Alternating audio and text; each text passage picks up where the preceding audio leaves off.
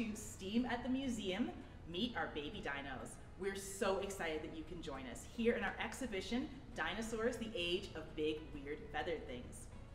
The museum is located in downtown Kitchener in southwestern Ontario, and this land has been home to Indigenous people for thousands of years. For the museum's area, those people are the Anishinaabe, Haudenosaunee, and Neutral people. As settlers, we are super grateful for the opportunity to live, work, and play on this land. The museum is also situated on the Haldimand Tract, which is an area promised to the Six Nations that includes 6 miles on either side of the Grand River. And if you don't know, the Grand River is a massive waterway that runs from north of our area all the way down to Lake Erie. Now, I can tell you a little bit about the museum and the land that we're on, but I don't know where you're tuning in from, and what I just said may be different for you. I highly recommend you check out online resources like native-land.ca to learn more about the land that you live on. Today, we're going to be introducing you to our newest additions, our baby dinosaurs. We've got 2 brand new special friends, and we'd love for you to learn more about them. We're going to talk a little bit about our baby dinosaurs' early lives, their diets, and how big they could get as adults. We're going to wrap up with a little art activity for you to think a bit more about where baby dinosaurs come from: eggs. Before we dive in, I want to tell you about a fun naming competition we're running. We weren't super sure what to call our baby dinosaurs, and we figured the best option was to ask you guys what you thought would be fun. So if you check out the website in the description, you can learn a little bit more about how you can vote to decide on the names of our 2 baby dinosaurs. Voting closes on July 14th, so be sure to act fast. And once the voting closes, you'll get to find out what the names are by checking that link below. This is the first of our 2 new dino friends. Do you know what this little fella is? This is a baby Parasaurolophus. Aren't they cute? They're very, very cute. This little buddy lived in the Cretaceous period, which is the 3rd period in the Mesozoic era. The other 2 periods were the Triassic and the Jurassic. The thing that stands out most about the Parasaurolophus is its long, bony crest. Do you want to turn your head so they can see your head, see your crest? Isn't that a really big crest? Good job. There are lots of ideas about what this crest may have been used for. 2 of the main hypotheses is that it may have been used to help the Parasaurolophus communicate. So the bony crest is actually hollow and full of lots of different tubes. And paleontologists think it may have been a kind of resonance chamber that would help the Parasaurolophus's calls go louder and get a little further away from them. So possibly the Parasaurolophus crest was used for communication. Another idea is that the crest may have helped the Parasaurolophus control its body temperature. Parasaurolophus could get around in one of 2 ways. They probably spent a lot of time wandering around on all 4s, munching on whatever they found. But if there was trouble, they could hop up onto 2 legs and run on their back legs to escape from predators. The young Parasaurolophus were probably even more nimble than adults and probably a little speedy. The youngest Parasaurolophus ever found was about 1 year old. How big do you think a 1-year-old Parasaurolophus might be? I'll let you think about that for a second. The 1-year-old fossil was over 8 feet long. That's a quarter of its adult size. This baby I've got here is quite a bit smaller than 8 feet. I don't think I could carry 8 feet, and definitely under a year old. Knowing that a dinosaur could go from a tiny egg hatchling up to 8 feet within a year tells us that it grew really quickly. And this little buddy probably is a couple months old. Parasaurolophus dinosaurs were hadrosaurs, or duck-billed dinosaurs. They were like this maiasaur down here. You can see from the skull, it's got a toothless duck bill at the front and teeth at the back.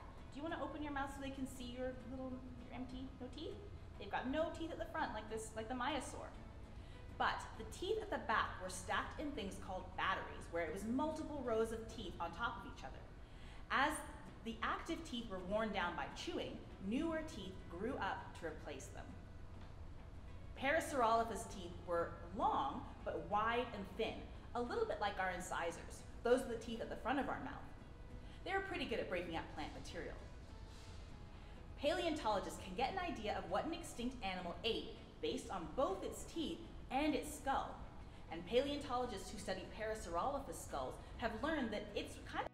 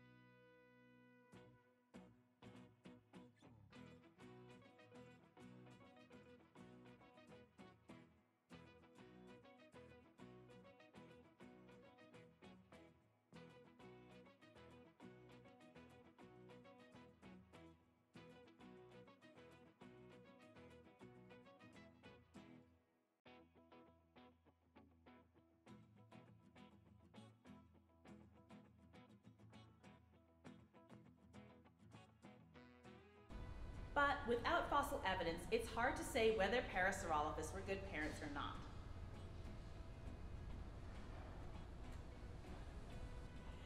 This baby dinosaur is another very popular one. Do you know what it's called? Want to take a guess? This is a Tyrannosaurus rex. These dinosaurs roamed western North America during the Cretaceous period, just like the Parasaurolophus, but they lived between 83.6 and 66 million years ago. Next to me is a thigh bone replica of a full-grown T-Rex. It's called a femur bone for comparison. As you can see, this little buddy has quite a lot of growing to do. They're probably around maybe 2 years old, and it's still fairly young for a Tyrannosaurus rex. The fossil records show that Tyrannosaurus rex may have lived up to 30 years. Even still, our little friend is bigger than when they first hatched. Baby T-Rexes were probably about the size of a Chihuahua when they first came out. The first 10 years of a T-Rex's life would have been really slow growing. By about 5 years, they would have been about human shoulder height, and at about 10 years, they would have been slightly taller than a person. But between 12 and 20 years, paleontologists think that they would have hit a growth spurt as a teenager and really shot up to become the towering giants we're all familiar with. You gonna grow a lot, buddy? Yeah? Tyrannosaurus rex teeth tell us one pretty important thing. They ate meat. Can you show us your teeth, buddy? We can tell by their pointy triangle-shaped teeth. I've got a model of a T-Rex tooth fossil. This part at the end is where the tooth would have stuck out of the mouth, and this part up here is the root of the tooth. They've got pretty deep roots. We can see that the tooth is pointy, and if you look very carefully, you can see that the edge has a bit of a serration. That means it's jaggedy, and this made it even better for cutting through meat and flesh. Another neat thing to know about adult T-Rex teeth is that they may be sharp and pointy, but they're kind of round too. I have another fossil tooth replica from another species. This giant predator would have lived in South America and is slightly bigger than a T-Rex and would have eaten meat as well. From the side, these two teeth are almost hard to tell apart, but if you look at them front on, we can see that there is a bit of a difference in their width. One tooth is narrow and a bit more like a knife, but the T-Rex tooth is wide. Why do you think that a T-Rex had thick teeth? Adult T-Rexes had massive heads, even for dinosaurs. And that massive head meant massive muscles, and those muscles meant one powerful bite. Paleontologists think that T-Rex adults could deal lethal, bone-crushing damage to their prey, and it had thicker teeth to deal with the forces of a bite so strong that it couldn't just cut through flesh, but crush bone. Because T-Rexes may have spent such a long time growing to their full size, especially during their first 10 years, they may have sampled all sorts of prey during their lives as they grew in and out of ecological niches. As massive full-grown adults, like this one here, a T-Rex would have hunted the Cretaceous giants like hadrosaurs, duck-billed dinosaurs, ankylosaurs, and ceratopsians, which are things like triceratops and other dinosaurs that had horns on their faces. T-Rex adults had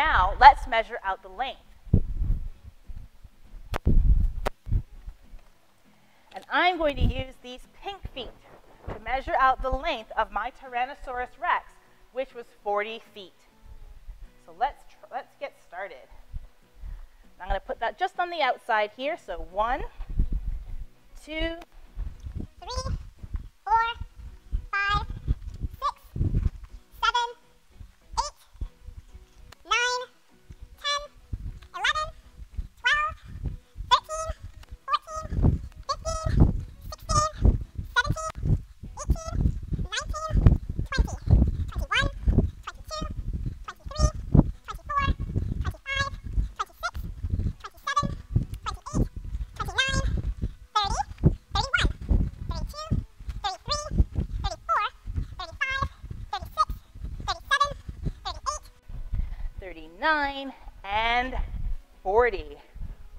Wow. So here we've got in the orange feet our Tyrannosaurus's height when it was full grown of 17 feet. And as an adult, full length, nose to tail, 40 long feet. Whew, wow. These babies are super cute and probably really manageable, but I don't know if they would be great pets as an adult. They're kind of big. Now, in general, there isn't a whole lot known about baby dinosaurs. Why do you think that is? I'll give you a few seconds to think about it. Well, one reason is that dinosaur fossils are rare to begin with. Paleontologists, the scientists who study and dig up fossils, have to travel far and wide and dig in kind of unforgiving environments and still may not find anything. So if fossils are hard to come by, then fossils of baby dinosaurs are even rarer. The babies are smaller, they're more fragile with soft, quickly growing bone, and were probably food for something bigger. And these are all things that get in the way of a baby dinosaur when it dies fossilizing. We know that dinosaurs all laid eggs, but there is a bit of debate about whether or not dinosaurs laid hard-shelled eggs like birds and alligators, or soft-shelled eggs like lizards and snakes. The answer seems to be both. Some dinosaurs, like theropods and our Parasaurolophus, would have laid hard-shelled eggs, but other dinosaurs may have laid soft-shelled eggs that were leathery and tore when the babies were emerging rather than cracked. But just like how baby dinosaurs are hard to come by because their bones are a little softer, soft-shelled egg fossils are extremely rare. They just don't preserve well in the fossil record. All right, so now let's think a little bit more about eggs, and we're going to use our craft to give us a hand. So I have a coloring sheet and a bit of a cutout craft that we can do together. And this is, I've decided I'm going to do a baby T-Rex, but you'll also find a baby T-Rex as the handouts that you can find in the description for this video. So I'm gonna walk you through how we're gonna do this. I'm gonna start actually by coloring my baby T-Rex. So I've got some pencil crayons here. I'm gonna pick a couple colors.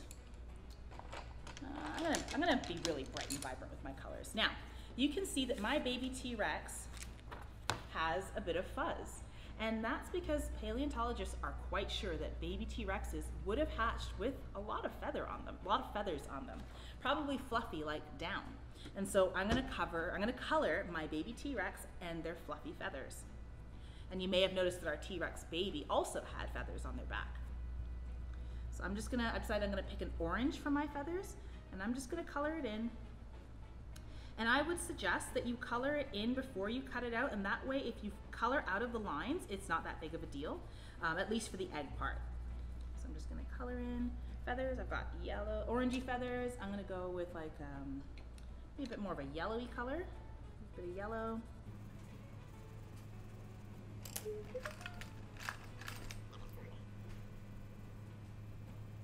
Now, like I said, when baby T-Rexes hatched, they would have been pretty small and would have spent a long time slowly growing to be the size they are of the T-Rex baby that we've got with us now. So T-Rexes would have been slow growers at the start and would have had a growth spurt. All right, so I've got my oranginess stuff on my chest and neck, and then yellow feathers for the back. I'm gonna add a bit of brown to make some stripes. That's red. Yellow.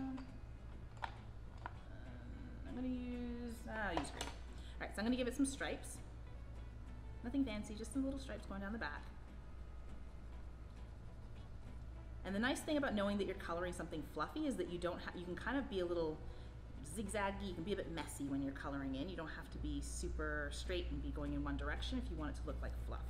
All right, so I've got my baby dinosaur feathers are colored. I'm going to pick a color for its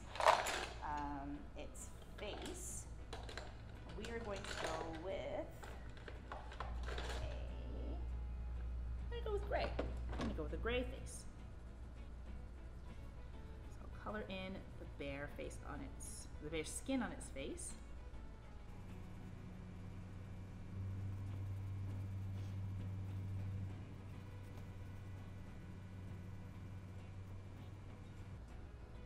All right, so now we've got our dinosaur has its feathers and its face. I'm gonna pick the color for its eyes.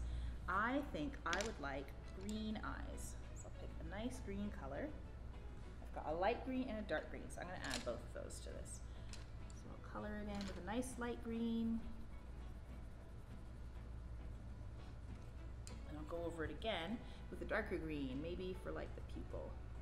A nice dark green pupil. All right, so that's my dinosaur. And now I have to decide on what color I'm gonna paint. I'm gonna color my egg. And I'm gonna pick blue. I think I'm gonna go with a blue egg.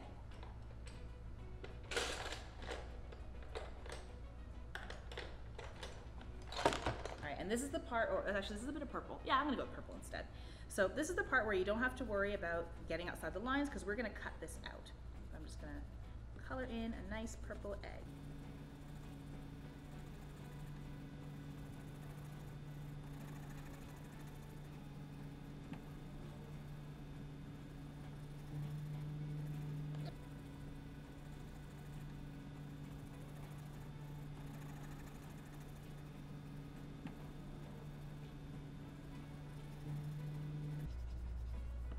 So I've got my bottom part of my egg, and this is where my baby dinosaur is sitting. Just colored that. Now, I have, if you look on, actually this is really nice that I'm using the light table, because if you hold up your paper, you'll see that you can see the outline of the top part of the egg through the page. So I'm gonna flip my page over, and I'm gonna color purple so that when I cut out my little art activity, this part here is going to show when I fold it over. So I'll color that in now. Just color in some purple here. And if I go outside the lines, it really doesn't matter. I'm going to cut it out anyway. Different purple, because I think I'm running out. All right, so I'm still have a bit of pencil, but I'm running a bit low. Oh, yeah, there we go. All right, so I've got my purple, my new purple. Nice big strokes there.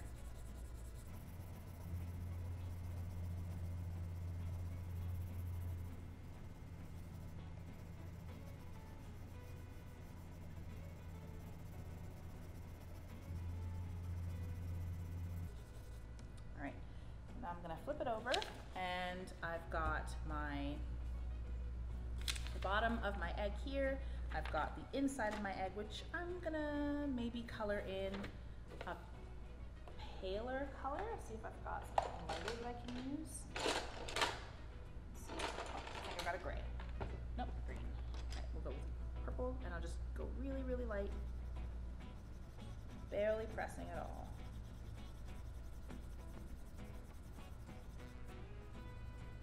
Now you don't have to color the inside of the egg. You can leave it white if you'd like to. I think it'd be nice if I added a little bit of color in here. And I'm gonna go over it with a white pencil crayon, see if that kind of gives it a bit of a lighter color, or evens it out, smooths it out.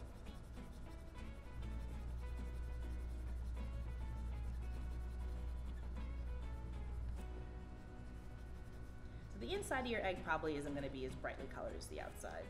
But if you want to make it brightly colored, baby can be having a colorful party inside of its egg before it hatches. You can do whatever you'd like.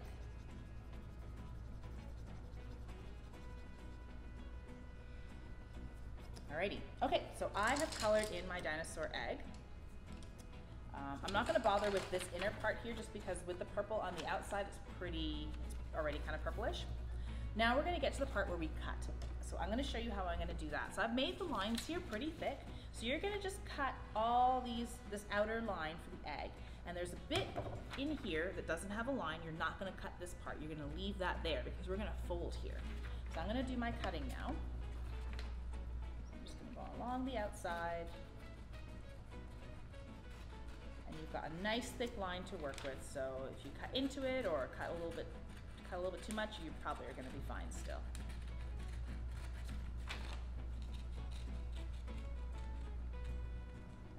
when you get to this part, you may need to be really careful and a bit slow because I don't want to cut through it. So I'm going to turn my paper around and change directions with my scissors. There we go. So that way I'm not cutting through that part that doesn't have a line in it.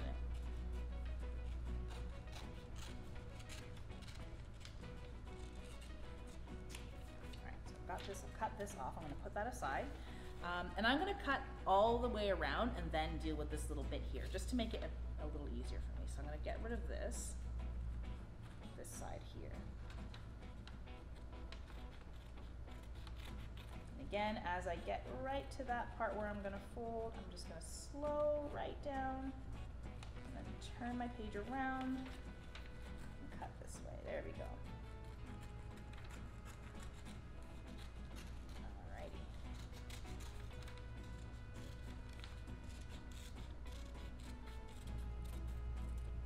So nearly done. So I'll put this aside here now. The last little bit is I just want to cut this stuff out so it looks a bit like a cracked egg. Because T-Rexes would have had hard-shelled eggs.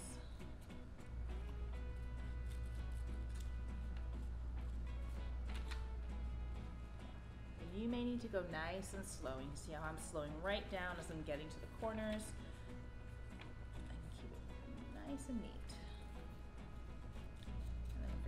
To a straight part, I can go a little faster, then I get to a corner and slow down again and take my time. And the last little bit, and there. Okay, so now we've cut that stuff off. And now it is time to fold. So we've got our little piece here that we haven't cut through, and we're going to fold it over just at that spot until it covers up where the baby dinosaur was. All right.